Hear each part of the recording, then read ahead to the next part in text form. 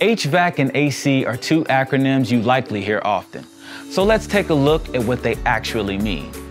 HVAC stands for heating, ventilation, and air conditioning, while AC stands for just the last part, air conditioning.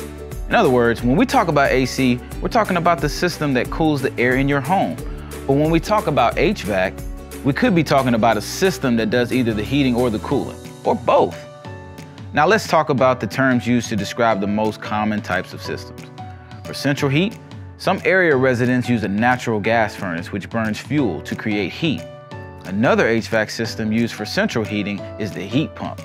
A heat pump is a single unit that provides both heating and cooling and can be packaged or split. Finally, air conditioners come in three basic types: central, window, and ductless. The central AC provides cooling to the entire home, while the other two cool only the rooms they're in.